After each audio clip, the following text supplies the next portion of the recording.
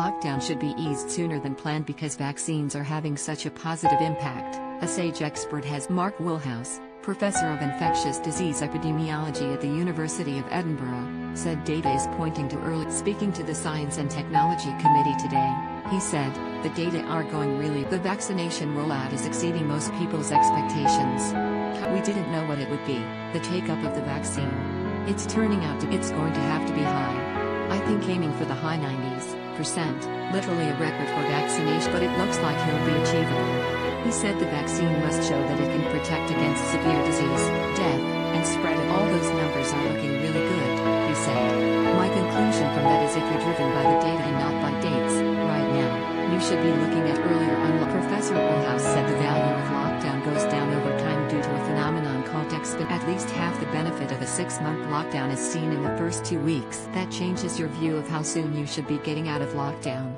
It gets ever harder to justify lockdown in terms of the public health benefit you're getting. He added he had confidence that hospitalisations and death will continue to fall in the short term. I think we do have reasons to be more confident we can move out of lockdown swifter than the first one. A disagreement followed between Professor Woolhouse and another SAGE member present on the committee who argued for a cautious approach to lifting restrictions to avoid it. Dame Angela McLean, a professor of mathematical biology at the University of Oxford, told MPs the vaccines are not 100% effective and that there would be people who decided not. Around 2 million people in the most vulnerable top 4 groups did not take the vaccine when offered or were unable to be read. And after all, over 50s are invited for their jab by the end of April, there will still be at least half the population unvaccinated. Dame Angela said, we can say very clearly don't unlock too fast.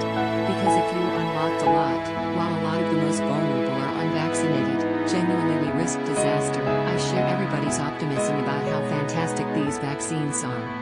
But we need to be optimistic and cautious. There are still a lot of people infected out there. Professor Woolhouse argued we should not ignore good news and that we can't go with our old, more pessimistic scenarios when the numbers are demonstrative. Dame Angela added, I'm not being gloomy, I'm being cautious. I would say so far in 2020, we got into real trouble on several occasions when we were not cautious enough. Talking of the strategy of easing the first lockdown, Dame Angela said, caution was our friend. We did ease it slowly, and I'd say things went very well actually.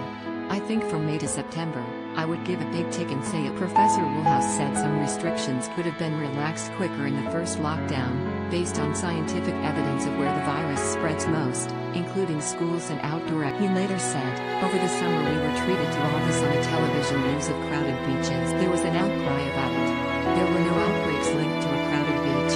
There has never been a COVID outbreak linked to a beach ever anywhere in the world to the best of my knowledge. So I think we do need to understand where the risks are so we can do as much as possible safely without overcompensating. Prime Minister Boris Johnson was asked whether he agreed with comments today that unlocking should be based on data, not dates on a visit to a mass vaccination center in Cumbrawn, South Wales. He said, I do think that's absolutely right.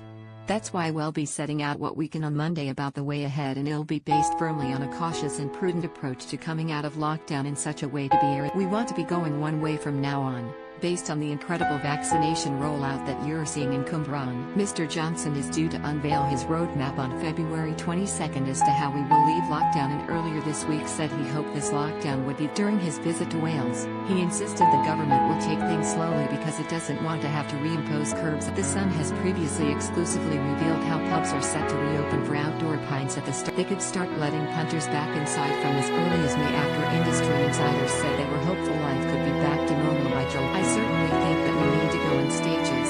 We need to go cautiously. You have to remember from last year that we opened up hospitality fully.